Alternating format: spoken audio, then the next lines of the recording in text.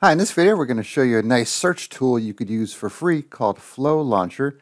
So it'll help you search for just about anything, files, folders, programs, even stuff online.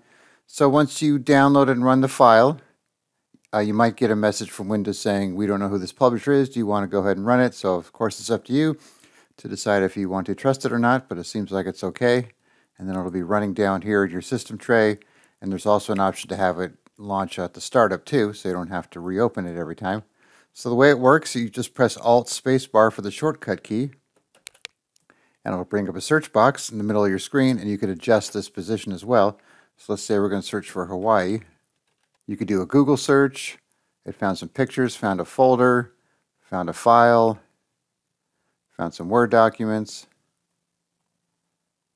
and then from there you could right click on either one of them, open the containing folder, add to quick access, copy the path. So some other options here. And if you hit escape, that'll take you back to your search results. And then if you want to open one, you just need to click on it. And now you have it open. You'll notice the box disappears once you click off of it, but if you press Alt spacebar again, it brings it back up with that same search.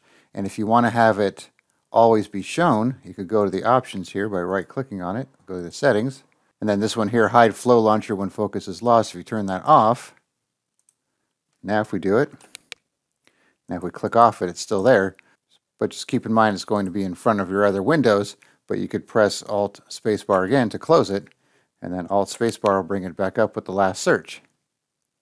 So I'm going to turn that option back on because I like how it goes away. See how it's in the way right there. So you could, here's some other options here. There's tons of options, which I'm not going to go through, but you can check them out.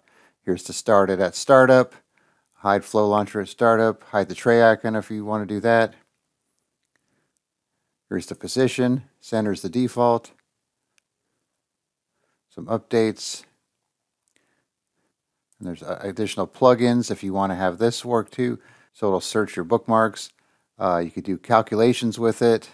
Even kill running processes, search for programs, so all these options are turned on. Then you have a plugin store for more plugins, some appearance options. If you want to change your hotkey, you could do it from here. And then this stuff you probably don't need to worry about. Okay, so let's do another search.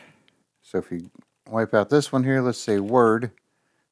You can see we have Word, WordPad, search for Word online. Some registry files with Word in the title, the Word icon, a JavaScript file with Word. And let's say if we do Adobe, you could open Adobe Acrobat, search for Adobe, and here's some other Adobe stuff. And if you did something really vague like Windows, you have a bunch of Windows apps you could run here, search, and there's a bunch of other files with the word Windows in it, like so.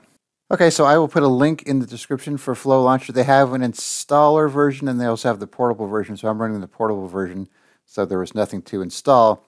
Just be aware with the portable version you're going to have to check that option to load at startup if you want to do it. Otherwise, you'll just have to go back to your files where you downloaded it and run it manually. Then it'll be running down here in your system tray until you reboot next time. All right, thanks for watching and be sure to subscribe.